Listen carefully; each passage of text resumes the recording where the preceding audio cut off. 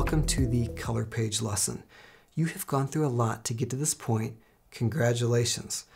In this lesson, we're going to go through settings in our preferences, in our project, and then we're going to go over the color page layout in detail. Let's do it. The first thing we're going to do is go to Resolve Preferences. Command comma if you're on Mac, and then under System, General, first let's put a check mark and use 10-bit precision in Viewers. In the second option, use Mac Display Color Profiles for Viewers. What is this? This is basically asking, do you want to use the color profiles that your computer is using for your display for the DaVinci Resolve viewers? These are the color viewers, okay? So if I say yes to this, it means what I'm using for my display, which is in System Preferences or System Settings, depending on your version, then Displays, Display Settings. Okay, here, Presets. So my laptop is using this preset, my BenQ is using this. So if I say use Mac Display Color Profiles for Viewers, it's going to try to use what my computer's using for the viewers here, okay? Now I can't stress enough, the best way to do this is to hook up an external calibrated display to Blackmagic Design hardware and bypass your GPU, which I talk about in detail in another lesson. And then even if you're not doing that, creating a 3D LUT file to use for your color viewers is also something that you should look at. But that's what this setting's about. I'm leaving it unchecked on my computer. And the next thing I want checked is automatically tag Rec 709 Scene Clips as Rec 709-A. Make sure that's checked. And now let's go to User, Playback Settings. I would check both of these things, which is just going to disable some sort of cosmetic things in Resolve during playback, things like that, to help your system run a little better.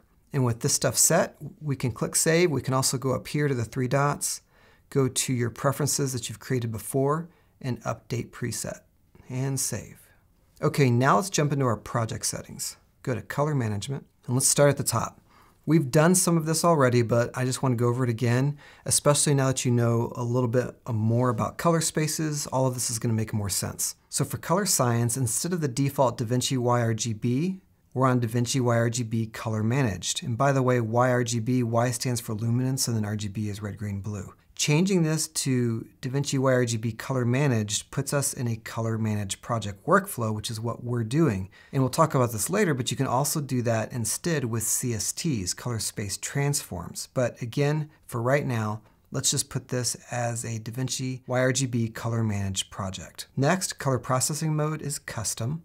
Input color space. If you're using a Blackmagic Design camera, like the Pocket 4K, Cinema Camera 6K, etc., you want this to be Blackmagic Design Film Gen 5 or whatever the latest is. If you don't shoot on Blackmagic Design cameras, you're going to need to set this to whatever color space your camera is shooting in. And if you don't know how to figure that out, I mean, just look up your camera and you should be able to find that at the manufacturer's site. But you can also do this.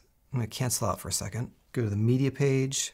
And then on the media page, you want to select one of your clips. And then over here on the right, hit the down arrow and choose Tech Details. And look at color space notes. And this might give you some type of hint as to what you should be choosing. So back in project settings, timeline color space. So this is where we tell Resolve that we want a grade in DaVinci wide gamut. So DaVinci WG/intermediate. Timeline working luminance, just leave that at HDR 1000. Output color space, and so this is where we tell Resolve, okay, we're going to be grading in DaVinci wide gamut, but we want to monitor in Rec 709 gamma 2.4. In the limit output gamut 2, you want output color space. And then input DRT, output DRT, this stands for display render transform, and it has to do with the tone mapping of your footage. For now, leave this at DaVinci for both input and output. And then this other stuff, just leave at the defaults. Now let's scroll down to lookup tables. And you want 3D lookup table interpolation to tetrahedral. And then color viewer lookup table and scopes lookup table should be no LUT selected. And you may notice I have a LUT specified for my video monitor lookup table. This is what we cover in another lesson, so yours will probably just say no LUT selected right now. Now let's jump over to Camera Raw up on the left. And if you're using BRAW, Blackmagic RAW files, DaVinci Resolve will automatically see that info. So even if you left it at this, it's not going to change anything. But I'm going to set mine to Blackmagic RAW. Decode quality is full res. Decode using camera metadata. And with that, before we click Save, I'm going to go to my menu and update my preset. And now click Save. So to be clear, we're starting with a camera color space. And then we're bringing that into DaVinci Wide Gamut, another color space. and then we're outputting to Rec. 709 Gamma 2.4. So what we're doing is we're taking the color science of a camera, like what the camera actually saw, and we're graciously bringing that into another color space, which is DaVinci Wide Gamut, and it's a larger color space than what our camera has, okay? And so when we do all this and we have a color managed project, you'll see that our footage comes to life, right? Instead of that desaturated look that we had before. Now, you could manually do this, but colorists use color managed projects. It's easier with a few clicks of the mouse. Your footage is where it needs to be, and then we grade from there. Okay, back in the color page, we need to go to Workspace, Reset UI Layout. Now you should see a screen very similar to mine. So I'm going to start at the top left, and we're just going to go through this quickly. I'm only going to give you details you need to know right now because we're going to dive into the details and all these tools during the color grading lessons. But at the top left, we've got some options that are different from the edit page: Gallery, LUTs, and of course Media Pool, which we're used to. And then Clips controls this strip right here. We can turn that on and off, and we can also choose what is displayed. And by the way, anything like Gallery that doesn't make sense, that you've not heard of before, we're going to get into all that. I don't want to give you extra information quite yet, okay? I'm going to turn Gallery off for the moment, which will just give me more space for my viewer. Drag this over. And then up on the right, we've got Quick Export, which I don't use. I'm typically just going to the Deliver page, but that's here. Timeline, Nodes, Effects, and Lightbox. These are all new, right? And they all have different purposes.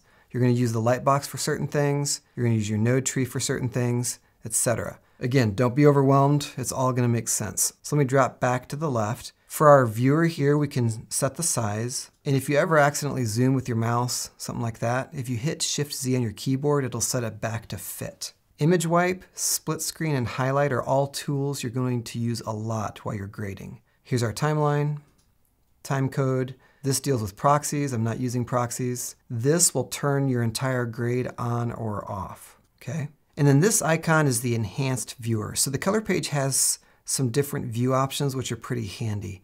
If you hit this, it gives you a larger display, but keeps all of your grading tools down here on the bottom. You can also hit Option F to get to the same mode. For example, I can click this to take it back, or I'm just going to hit Option F. If I hit Command F, it goes to full screen like normal. And then if I hit Shift F, it goes to another type of screen, which gives me access to some of my tools, but not all of my grading tools, okay? So Option F for the enhanced viewer default, Command F for full screen, and Shift F for that view. And we have other tools down here that we'll talk about later, normal play controls here, etc. Now over here on the right, this is called the node tree. And this is going to be your best friend, and if it looks confusing, it's going to make complete sense. But in a nutshell, you can create separate nodes and label them and designate them for a specific purpose, which gives you a lot more control over your color grading. So as you might guess, this node controls my exposure. So as I adjust the exposure of a clip, I'll have this node selected, and all of those changes will be right here. So this gives me very granular control. Again, it's all going to make sense when we get to this in the training. Then we've got our clips here again, which we can turn off and on, or we can specify what we want to see. For example, let's say you graded your film and you wanted to see any clips that hadn't been graded at all. You could choose that from the menu. Okay, now on the bottom lower left, this area represents your primary color grading tools, okay? And you can access a lot here, from camera raw data to your primary color wheels to HDR wheels, etc. Because remember, we're grading in DaVinci Wide Gamut, so we have HDR tools even though our monitoring is Rec. 709. So again, all of this will make sense very soon. This middle area holds our secondary grading tools. For example, like on this shot, this node here uses a secondary grading tool. The default for this shot had the grass way too neon green for me once I got this stuff looking right. So I used a secondary grading tool to carve that off, and there we go. It also has the new color slice tool, which is new for DaVinci Resolve 19. Very, very cool tool. So you're gonna love these tools once you realize what you can use them for. They will do wonders for your footage. So that's secondary grading tools. And then over here on the right, it defaults to keyframes, but for me, the most important part of this is my scopes. And scopes are amazing. Once you understand how they work and what they can do for you, you will use them all the time. So that's the very basic walkthrough of the color page. Hey, if you like this training, you should check out my online film school, Write and Direct, writedirect.co. Because I'm a dreamer like you, and I'm a filmmaker. And I did the normal thing. I went to Los Angeles and I went to film school with all these dreams. And I spent a lot of money and I learned a lot, but here's the problem, the challenge. When you graduate from film school, you realize that the entertainment industry, that Hollywood doesn't care about your degree. They don't care about your thesis film. They don't care about any of that. What do they care about? They care about what you can do, what you know, what you've done. So if you're an aspiring director, after film school, the only way forward is to begin directing your own films, but it's on your dime. And if you're not prepared for that, it can set you back by years. And so the goal of Write and Direct is to take what I learned in school, of course, but what I've learned since then, working on studio and independent films, I take all that and I teach you the craft in a very hands-on, self-paced way. You learn the craft, but you save a ton of money so that you can buy the gear you need and start making movies much faster than traditional education routes. I highly recommend you check it out. If you have questions, go to my site, writedirect.co. You can use the contact form on the site. Those go directly to me. You can also schedule a call and we can answer questions on the phone. All right? writedirect.co. I hope to see you there. And if not there, I'll see you on the channel very soon.